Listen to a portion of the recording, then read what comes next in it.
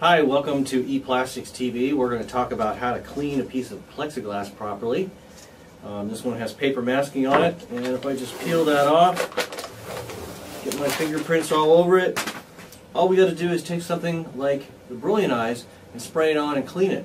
We never use our hands to rub because there's always a light layer of dust or grit that might be there, especially if it's an existing piece. We're going to want to use something like the Brillianize to spray on and then let the dirt float up to the top, get caught in this nice soft cloth.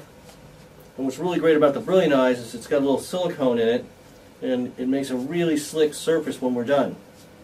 Now, we don't ever want to use something like Windex. This stuff's bad. Don't want to use it. It's going to destroy the plexiglass, especially if it mixes with UV like sunlight.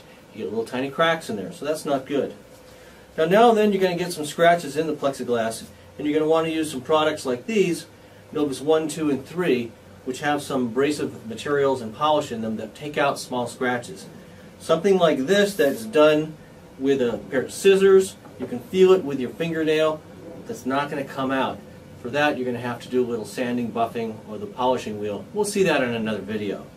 So here we go, a nice clean piece of plexiglass polished up with Novus number 1 or with Brillianize. Thank you very much.